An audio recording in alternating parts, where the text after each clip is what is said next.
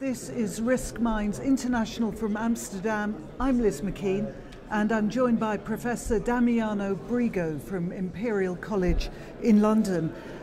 Damiano, first of all, what are the latest trading costs associated with CCPs? With CCPs, the main costs are coming from the margin procedures. You have both initial and variation margins. There is a lot of work right now in assessing how much these margins should be. And there's a concern that these margins could impact the liquidity of the financial institutions that need to set aside, some assets and money to cover the margin calls.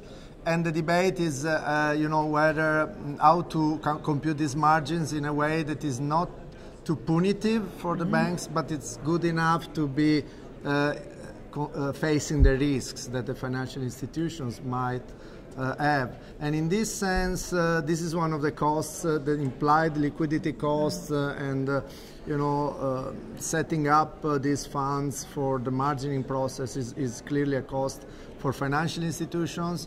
And the methodology for this margin calculation is quite interesting, because it has to be a very standard model that is easy to compute. It has to be approved by a variety of market players and regulators and financial institutions, and so by nature it has to be rather standard. But when you standardize something to a high degree, of course it's harder to capture the extreme risks in a way, because you have a very simple model. So there is a tension on this very simple model, and the cost will be associated to this very simple model in a way, which is not very precise, but it's the best that can be done probably right now. Now, so Euro exit probability indices, can you first of all tell us what that is, and also explain why it's so important to risk managers? Yes, so the idea is that we would like to provide the market with a number between 0 and 100%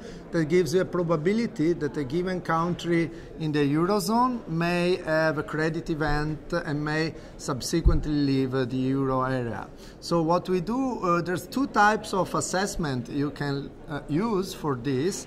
One is probability of default, called PD in the industry, that is computed based on fundamentals, fundamental analysis, economic analysis, historical analysis, and so on. And the other one is a probability that is market implied.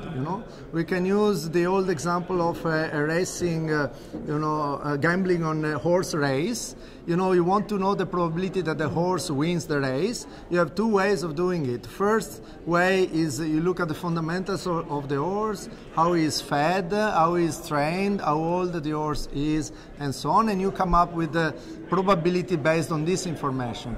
The other one is simply looking at the odds offered by gambling brokers, and from that you deduce a probability based on what how people are gambling. So one is a market implied default probability, the gambling one, and the other one is a fundamental based default probability, the rating agencies one. So we combine the two, weighting the two pieces of information by the debt to GDP ratio of a given country, and we come up with a single number for that country that expresses the probability. So say this number is 80, there is 80% probability that this country will leave the Euro zone in 1 year. And we run this index, and in the talk I gave here, I gave the example of Greece, Cyprus, and Slovenia, which are three countries that struggled with their credit conditions and solved them in different ways. Some were bailed out by European, stability mechanism. Others were not, managed to solve it themselves. And the index reflected this difference. So it's a warning system, an early warning system, that when the index goes up, you should check your exposure towards these countries, basically. And what about CDSs? Why do they offer protection in other currencies? That's a very interesting question, actually. Suppose that, again, let's talk about sovereign, the full probability for sovereign countries, as in the previous question. Suppose you want to buy protection against the default of Italy. Would you want this protection in the euro, that is the natural currency for Italy? Italy is in the eurozone and the currency of Italy is euro. or would you like to have this protection in dollars? You might reason that if there is a default of Italy, the euro would take quite a beating and would have a big devaluation jump due to the default of Italy itself. And so buying protection against the default of Italy in a currency that would be impacted heavily by the default of Italy is not necessarily a good idea. That's why there is a market for buying protection on the default of Italy, but not in the currency of Italy, the euro, but in another currency, the dollar, which is US dollar, which is less sensitive to the default of Italy. So in this way you are better protected, but this introduces an effect, a foreign exchange effect in the CDS that is no longer a pure credit product, but becomes a credit FX hybrid product, and we study that mechanism. Okay, and how can we use default probabilities that we're seeing from bonds and CDSs for risk management? So we can use these probabilities by looking at what they say on the implied likelihood that the country faces a default. Now the problem with market implied default probabilities from bond and CDS is that they tend to be very volatile.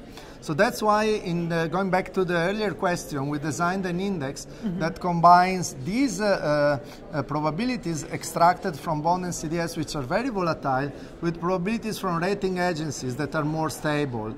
And the mix, plus some smoothing mechanism, makes a single number that is not too volatile, but it's still relevant and responsive to the market. So it's basically the gambling consensus, between quotes, of market investors on what the probability of a given entity defaulting is. And this is really a good number to look at, because it responds very promptly to developments in the market. Okay, Damiano, thank you so much for thank your you, Liz. time. Thank All the you. best.